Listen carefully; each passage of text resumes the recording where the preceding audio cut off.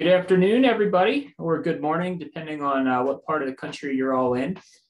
So thank you all for joining today's webinar. We are fortunate to have Jerry here with us today, and he's going to present on where electricity and light meet, the power of infrared electrochemical techniques in observing surface chemistry. Say that 10 times fast.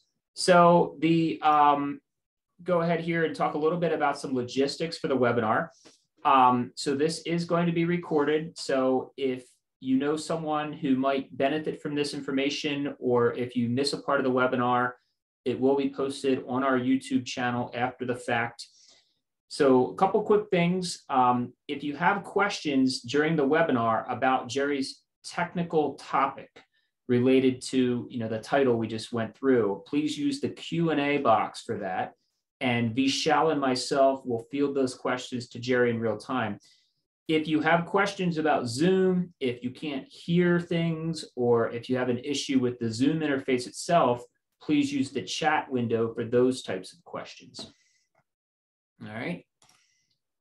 So my name's Zach Gray. I'm the Managing Director for the Center for Nanotechnology Education and Utilization.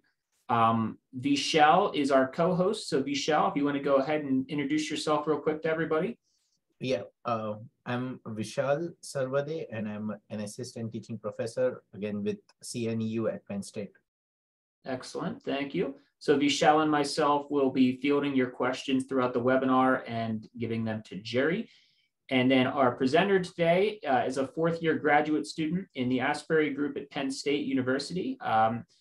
He goes by just Jerry, so feel free to give Jerry any questions you may have throughout the webinar. Once again, please use the Q&A for your technical questions for Jerry.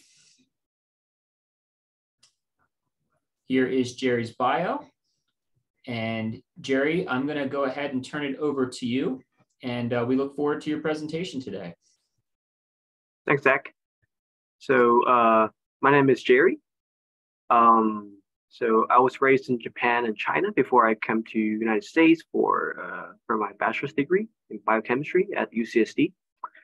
At UCSD, I work with QBAC group on studying the electrochemical carbon dioxide reduction to CO using group 7 metal catalysts. I then moved to Penn State in 2019 to join the Asbury group at Pennsylvania State University and studying the development of analytical tool to study the electrochemical interfaces of metal electrodes using infrared spectroscopy, which is the main topic today. And interesting story, I ran into Vishal in the cafe and he invited me for this seminar talk. So I feel really threatened, but also very honored to give a talk to you guys from different backgrounds.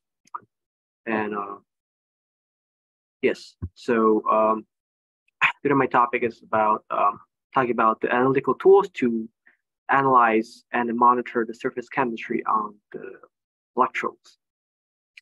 So to start with our today's talk, so let's talk a little bit about some global problems that we're facing right now.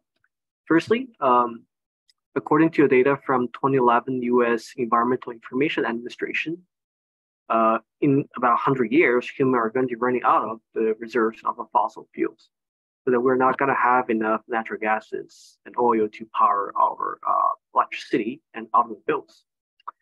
Another problem we're facing is the problem of greenhouse gas emissions, which coming from our daily activities, such as transportation, electricity generations, and running power plants, and so on.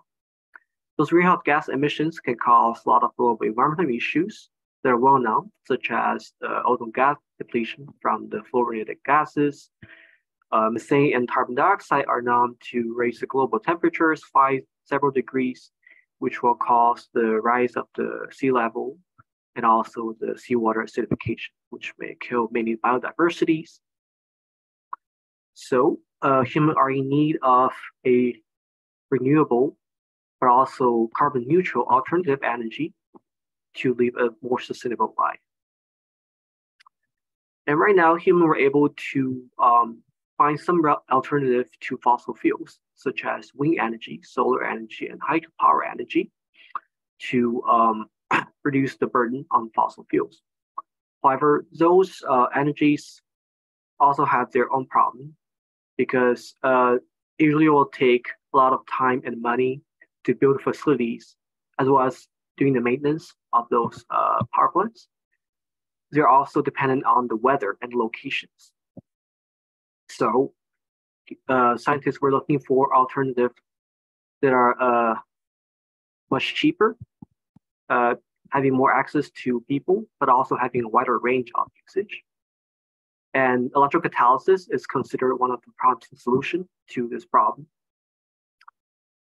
Here I'm just showing a schematic of a hydrogen fuel cell that can produce electricity and only produce water as the byproduct.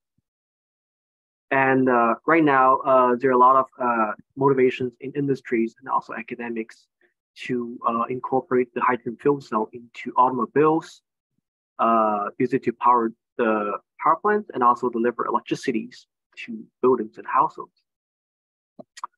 So to begin with, let's talk a little bit about the electrochemistry and electrocatalysis. Again, here I'm showing a schematic of hydrogen fuel cell. Electrochemistry is a branch of chemistry marked by the movement of electrons from one to other reactants. And in this specific fuel cell diagram, there are two compartments. One is the anode, where the oxidation reactions of the hydrogen gases to protons happening. This is also the reaction that will generate electrons, which will go through an external circuit to produce electricity. The protons will go through an electrolyte membrane, usually made of polymers, diffuse to another part of the fuel cell, which is the cathode compartment, where the reduction reaction of oxygens proceed to produce water as the byproduct. As long as you have a sustainable supply of hydrogen, usually stored in the hydrogen tank, and oxygen supply from the air, you can run this hydrogen fuel cells to provide sustainable electricity at a reasonable rate. And then what's supporting this sustainable rate of electricity generation is usually the existence of electrocatalysts, which are usually metal catalysts that were coated on top of the electrodes. For example, on the cathode of the hydrogen fuel cell, there is usually platinum metal film or platinum black film that we usually deposited on the electrode surfaces to speed up the reactions. Electrocatalysis can not only improve the reaction rate by lowering the activation barrier of the reaction, but also improve the selectivity of the reaction by modifying the mechanisms and only go through the reaction that we desire and avoid any unwanted byproduct formations. However, the process of the electrocatalysis in electrochemistry is very, very complex. It usually involves reactants that were in different phases, and these processes are dynamic processes that happen on different timescales. So it's very different to differentiate between one to other. For example, in the electrocatalysis in aqueous solutions, it first involves the formation of an electrical double layer. So it happens when a metal electrode or a metal catalyst is getting charged. The counter ions will first absorb onto surfaces in close distance, and then the solvated ions surrounded with water molecules will also absorb onto the surfaces with long-range electrostatic forces. And then outside those two layers, you'll have the diffusing reactants in either gas form or liquid form going in and out of the double layer to do the reaction. For example, here I'm showing a CO2 reduction mechanisms on the silver surfaces. You're always having those gas reactants of carbon dioxide coming in, absorb onto the surfaces, go through some transformation and leave the surfaces at different rates. And those processes, again, those processes are dynamic and they happen at different rates. So scientists have been really limited to understand those processes by just doing the ex situ measurements or doing measurements before and after in electrochemical reactions. which further making scaling up the electrocatalytic process for industrial process very challenging. So in order to understand the process much better and having a good picture of the electrocatalytic process, there's a need to characterize the electrocatalyst in situ or in real time. A more conventional characterization of the catalyst, you'll first make the catalyst and characterize them knowing their morphology, knowing what's the crystal structure of the catalyst. In most of the industry labs and the academic labs, will also involve in doing the performance tests by testing its electrochemical activity, see if you can produce a much higher current.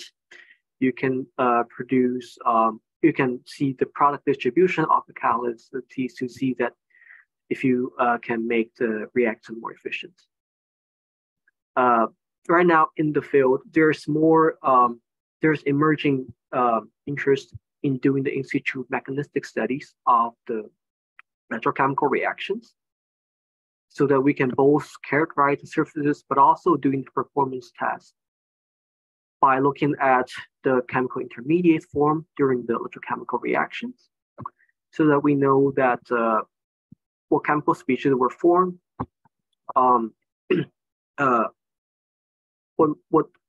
what time when the catalyst fell, what are some poison species on the electrodes that were blocking the active sites of the materials, so that we can provide hints to the synthetic chemists as like a design rules, so that they can modify the catalyst surfaces to avoid those problems. And today I'm going to focus on one of the analytical tools that were used in the field to characterize the surface species on the electrode. It's called the attenuated total reflectance infrared spectroscopy, short for ATR-SARS, to study the electrochemical interfaces. So I'm going to break this technique in parts and by parts to help you understand this technique. Firstly, let's talk a little bit about the infrared spectroscopy. So this is a very widely used vibrational spectroscopy technique in many academic labs and industry labs to characterize the molecular species. This is caused by the excitation of the molecular vibrations inside the samples by infrared light. And the light will be transmitted to the detector to provide a infrared spectrum like the one below. This is a infrared spectrum for water.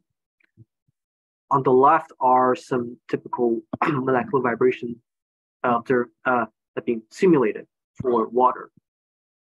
For example, for a symmetric stretch of water, you will see that the OH bond is getting shortened and elongated at the same rate into the oxygen atom.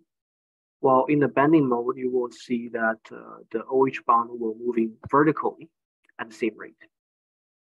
And those molecular vibrations will happen at different frequencies, therefore demonstrating different energies in a infrared spectrum like this.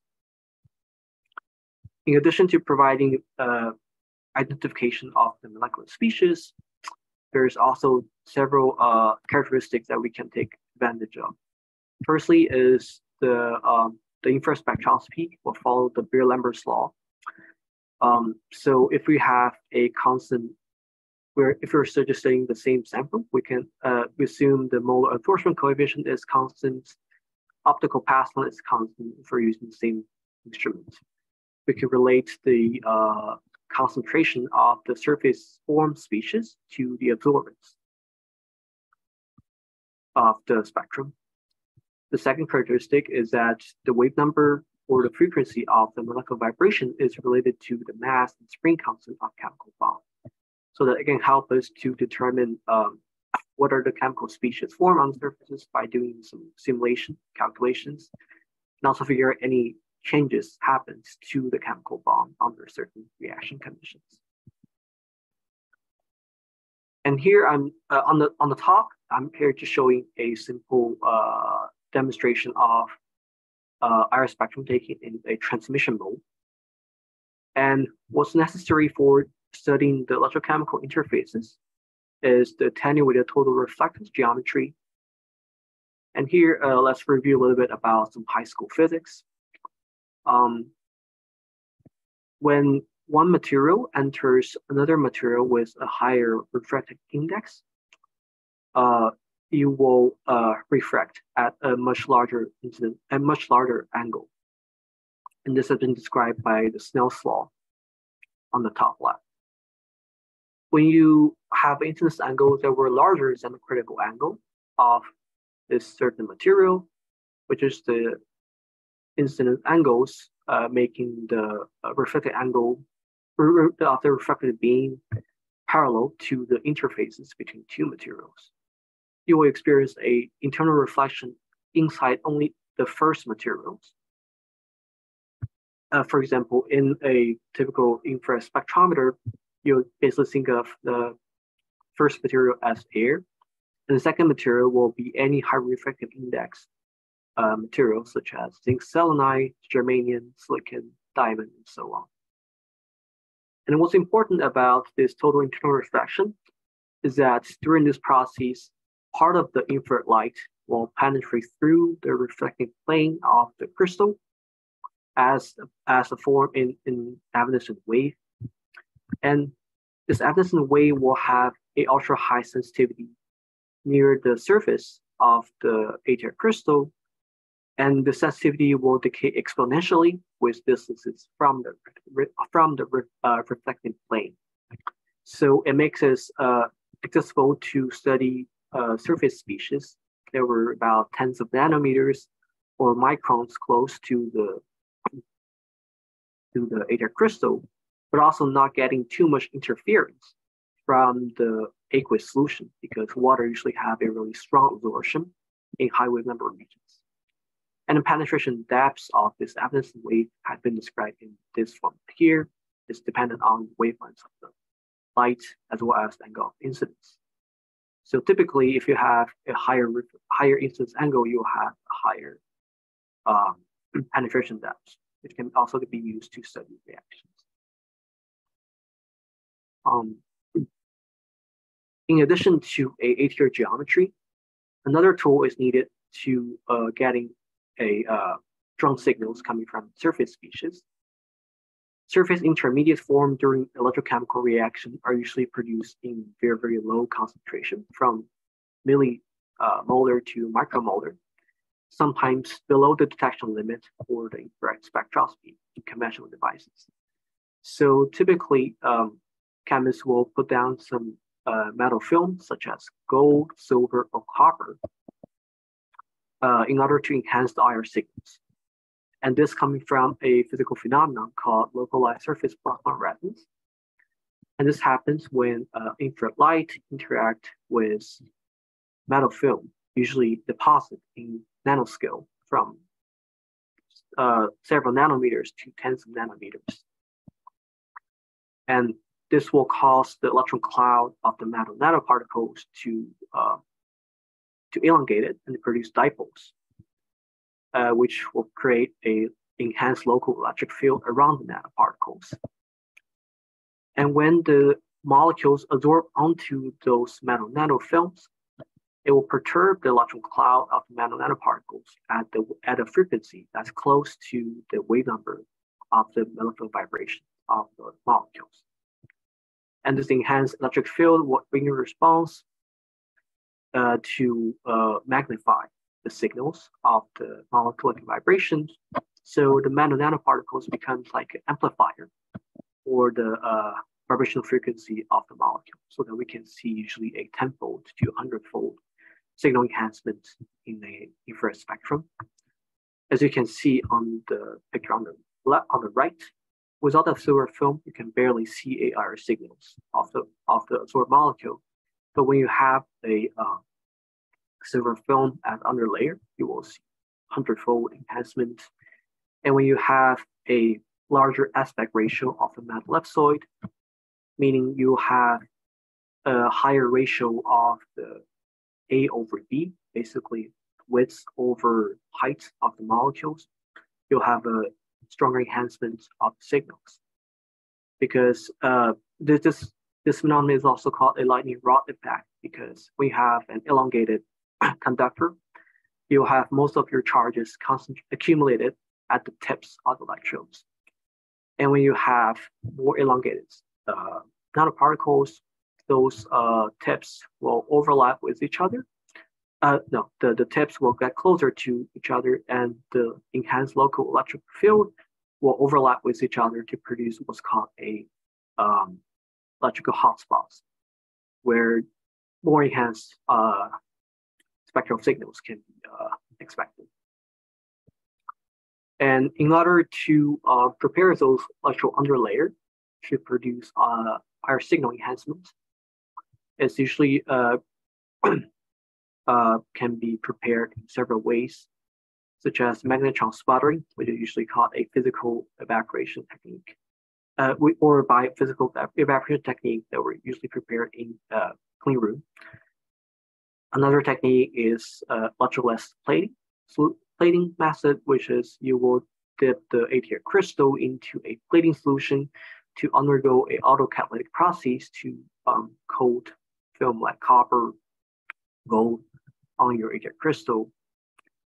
Another technique that just appeared a few years ago in the literature is that chemists put down some conductive metal oxide films.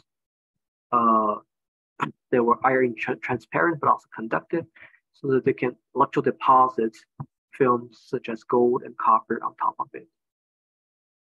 And on the top right is just a photo of gold film I prepared on silicon ATR prism. And the copper foil that are on top is used to provide electrical contact for the reactions. And we have the tools of ATR geometry and also a electro underlayer. The last part we'll need is a reaction cell, where the electrochemical reactions will happen. So here I'm just pointing out some different parts in the setup that I use in our lab. First one is the gas inlet and outlet. Most electrochemical reactions that's studied by infrared spectroscopy is such as carbon dioxide reduction, CO oxidation reaction, oxygen reduction reaction, usually involve purging pure gases into solution. So it's definitely necessary. Another part is the reaction cell. In my lab, it is made of glass and also polyether ether ketone, which is a polymer material that's a very hard plastic, which is resistant to chemicals, also resistant to acids, strong acids and bases. At the bottom, which you cannot see from this photo, is the one on the right. This is a commercially available ATR accessories that can provide ATR geometry to study the chemical reactions. And although it's not visible on this photo here, if you can see my mouse, the ATR crystal is mounted on top of the ATR accessories inside the peak cell. And all the other parts are the electrodes. In a typical electrochemical cell study for electrochemical testing, there are a working electrode, reference electrode, and counter electrode. Working electrode is basically where the reaction is going to take place. In this case, the simple one will be a gold film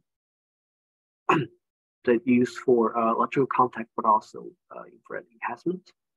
A reference electrode is used to provide a reference point so that you can make your number, let your number make sense, because potential is a relative unit. You will need a unit that were, you will need a reference that were absolute. The counter electrode is just another part in the circuit to complete the electrical loop. So when you're oxidizing a working electrode, there will be a reduction reaction happening on the counter electrode to complete the electrical circuit. And of course, the design of the reaction cell can be hundreds depending on the labs and depending on the hypothesis you want to test. For example, in the literature, there's reaction cell as in the H cell design. It's called H cell just because the shape looks like H. And there's usually a polymer membrane in between the two compartments of the cell in order to avoid the cross-contamination between the two cells. Especially you care about the dissolution of the counter electrode into your working electrode, which might change the reaction mechanism. You definitely need this. Another different design in literature is cell involving stirring, so that you can improve the mass transport of the cell. So that you have the adsorbed species and desorbed species that were going into the electrodes, but also leave electrodes at a reasonable rate, while also not blocking the active site of electrodes to terminate your reactions. And next, I'm going to talk a little bit about some procedures we typically use for studying electrochemical reactions. And so far, we've already discussed about sample preparation. Basically, you put on the electrode on the layer, you can either deposit the electrocatalyst you want to study, you can electrodeposit any film on that. You will assemble the ATR crystal inside the cell and put together like this. Add the electrolyte, you will know your pH, the concentration of electrolyte.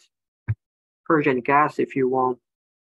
If you need some inert gases, definitely add it. If you're studying oxygen reduction or CO2 reduction, you will need to purge the solution with gases for some time so that you can saturate the electrolyte with the desired reactant. And this whole experiment will involve the operation of two instruments simultaneously. Potentiostat is a tool, analytical tool for electrochemical testing. You can control the current and potential by using software interfaces. And FTIR is basically the IR spectrometer. And here I will give an example of a simple, for a simple demonstration, which is the study of the CO absorption on platinum catalyst under different potentials. In a typical measurement, you will first need to take a background spectrum. And in this reaction, we take a background spectrum at about 0.9 volt versus reversible hydrogen electrode. This is a unit for the reference potential, a reference electrode. This potential here is chosen because by experience, scientists know that there's no CO absorption will happen in the surfaces. CO will basically oxidizes to form CO2 and leave surfaces above 0.8 and 0.4 volts. Next, you will change the applied potential and take new spectrum under more negative potential in this case. And you will see that when you go to a much lower potential, you will see a growth of the 27 wave number peaks and 18, 50 wave number peaks. And after you observe those potentials, you look for literatures and do some calculations. And scientists have figured out that the higher wave number peak is the linear bounded CO on the platinum surfaces, while the lower wave number peak is the bridge bounded CO on platinum surfaces. Another example I want to give is about, we talk about ATR series can be used to study the reaction mechanisms during electrochemical reactions. I want to give example for carbon dioxide reduction reaction.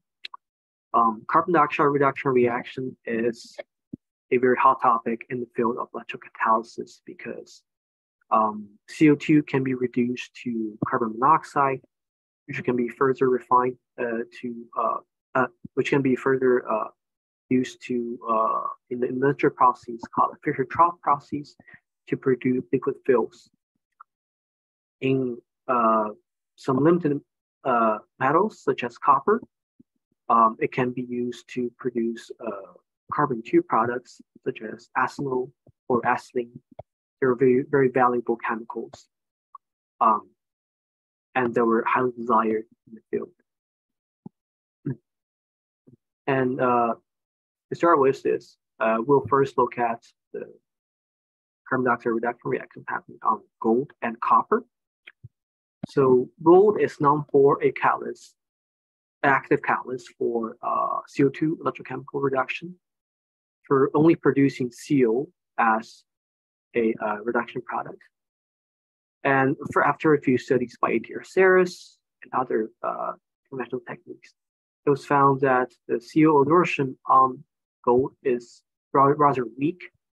So the interaction is so weak that it won't have enough time to interact with other adsorbed species on surfaces such as water or surface adsorbed hydrogen, and undergo some transformation to become a carbon two product. Therefore, the absorbed CO will leave the surfaces very, very fast to produce carbon monoxide gas as the only product. And this has been demonstrated in many A.T.R. Saris studies that usually see a high wave number CO stretch at around 2100 wave numbers. And you will see this high wave number because of the pi back bonding into CO bond, because the interaction between gold and carbon is so weak, so that more electron density is accumulated in the pi back in the CO bond here. And during the A.T.R. Saris studies, you will not see any other peaks related to the carbon two products in the low wave number regions that we usually observe. On the other hand, copper is known for the only metal catalyst that can produce carbon two products, in addition to carbon one products such as CO or methane. It can produce ethylene, acetyl, and many other products, so on. And the reason why copper is such a good catalyst is because it's considered having a optimal CO binding forces on copper surfaces, so that it is not so that it won't leave surfaces too fast, but also this interaction is not too strong so that it won't poison the surface sites to block them, to terminate their chemical reactions. And this is also being studied in the A.T.R. Saris, and with other techniques, we usually found a much lower wave numbers for the copper CO species during the electrochemical conditions. And in the spectrum, you usually see the multi-carbon product intermediates, such as a carbon-carbon double bond during the electrochemical reactions. And the products such as ethylene and the acetyl has been observed in situ with the A.T.R. Saris measurements, and that's been confirmed by many research groups. Last but not least, I want just to emphasize that A.T.R. Saris, although it's a very powerful technique, but we're still at the infancy of really observing and monitoring the electrochemical processes that happen on the electrochemical interfaces, because A.T.R. Saris can only do in-sample studies, basically study the whole surface of electrodes. That we cannot focus on just a few nanometers area and see what's going on the surfaces. A.T.R. Saris also has not high enough time resolution we can only study reaction from milliseconds to seconds, while many of the bond breaking, bond formation process will happen at much faster time scale, maybe into microsecond, nanosecond, or even beyond that. Therefore, in the field, there are much more efforts goes into leveraging this ATR-Serres technique into higher spatial resolution by incorporating the ATR-Serres with scanning tunneling microscope or AFM microscope to first trigger the reactions by a STM tip and also observe any changes to signals. Another effort to improve the time resolution is to use a visible light pump light to excite the surface electron on electrodes to instantaneously raise the temperature of the electrode surfaces to trigger a potential jump in nanosecond or picosecond, and so that you can disturb the double layer and also trigger an electrochemical reaction at a very fast time scale. And to sum up today's presentation, there's a few tips for studying the ATR-Serres here in the lab or with project. Firstly is to know the system and theories I've discussed. There are more into the ATR-Serres, and there are a lot of rich literatures to read about for infrared spectroscopy and also about the ATR series. Next is you will need to build and machine the cell for the specific need. If you need a flow cell, or if you need a specific glass cell so that you can see what's going on in the surfaces, definitely do it by yourself or discuss with a machine shop specialist. Next, also a hard part, you'll need to prepare the samples depending on your needs. Either it's a electrode deposit samples or drop acid sample. Always know what's deposited and characterize them thoroughly with the available techniques and collect data under reaction conditions. And if you have access to other techniques, definitely compare it with gas chromatography and mass spectrometry, because there are certain species that were below the detection limit of infrared spectroscopy. There are some species that will never be observed with infrared spectroscopy. So definitely do this if you can, and of course be patient with the building out this technique, because it will take really long to even building up the instrumentation and also knowing how you can collect them effectively. And this is the end of my presentation. So I will accept any, sorry. Yeah, this is the end of my presentation, and I'm happy to take any question if you like. Thank you. Excellent. Very good. Thank you, Jerry, for a very informative presentation. I really liked your pace. The diagrams really helped me in understanding the research you're doing. So very well done. So everyone, if you have questions, please use the chat here and put your questions in the chat. So I see one question: what types of materials, semiconductors, liquids, gases, etc., can be measured using your discussed spectroscopy technique? So what states of matter will this work with? So at least for the ATR-Serres, has been mostly limited right now to just a single metal catalyst. Okay. Just gold, copper, silver, platinum. And there's also some efforts in depositing some commercially available catalysts, such as some platinum dispersed in carbon, and also people have tried electro deposit some more complex materials on that. Okay. And how do these electrocatalysts improve like the selectivity of the reactions themselves? Yes. So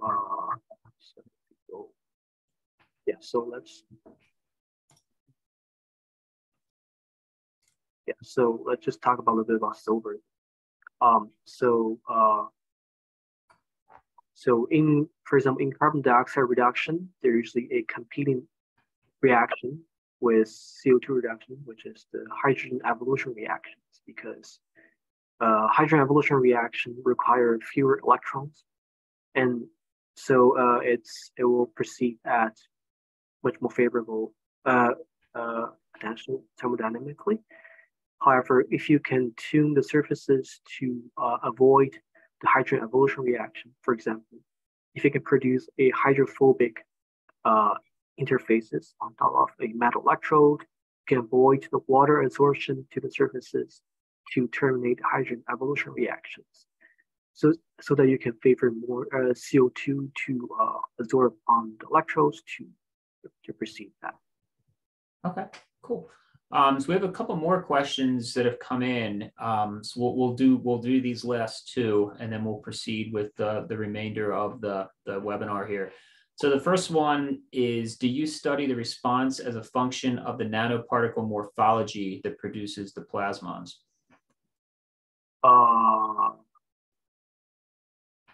Do you mean like studying the crystallographic directions, or you study? Can you clarify the question? Yeah, so I'll read it, I guess, again here. So the question relates to the response as a function of the morphology of the nanoparticles. Is it the electron underlayer or the deposited? So if there's a nanostructure and it has different morphologies, would that morphologies that also have plasmons, how would that be reflected into the series? I see. So usually, as I discussed,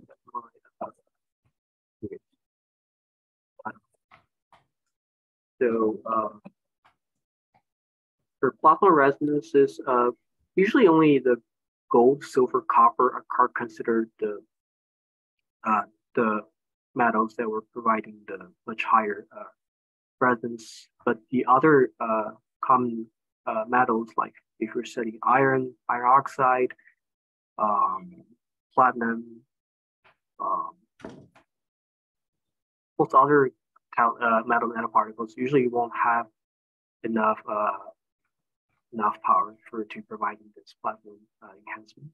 So there isn't too much worry about that. So another question here is on slide 8, which is the slide you're on right now.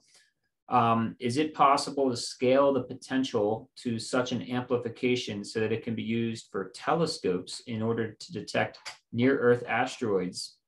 So this kind of going the other way, going to a larger scale. So what are your thoughts on that? Well, that's interesting. And I think for ATR series, I think it will be pretty challenging because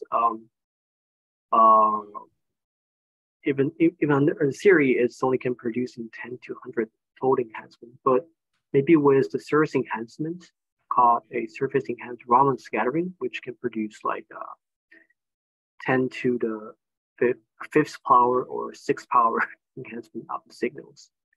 At least you can see much smaller signals, but I doubt this enhancement can be a long range signal enhancement. So I don't think they work in the same system because it's this signal enhancement is more about nanoscale improvement, but not in like light year unit. So another question that I think is a pretty good one. It's more of an experimental question related to how you actually characterize this stuff. So can you elaborate a little bit on how you actually apply the voltage on the working electrode when you're taking the measurement? Like, what do you do experimentally? So I'm not showing here the the software interface for the potential set, but basically potential set is an instrument that comes with a software in your computer. You have a interfaces where you can change the potential and also change the current by applying electricities into into the reaction cell. For example, if you can see my mouse, you will see that there are several alligator clips to the copper wire here, to the gold wire here, and also to the reference electrode here, so that they're electrically connected to another instrument, and they'll also be interfaced with the computer, so that you can have a precise control of the electrode potential. Okay. Yeah, thank you all for your very good questions. That we'll do one more. So can we use this technique during the corrosion of steel reinforcement by chloride penetration?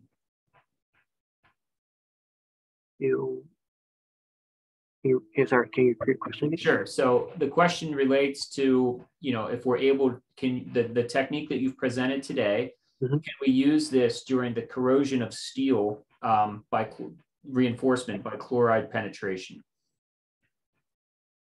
Yeah, it's certainly possible. If you can, the challenge will be to deposit a steel film on top of the gold film. Well, if it's possible that it doesn't peel off from the electrode in like minutes or hours of experiments, and the film is not too thick or too thin, then I think it's possible to study the corrosion mechanism of the steel. Excellent. Thank you, Jerry, for your responses to these.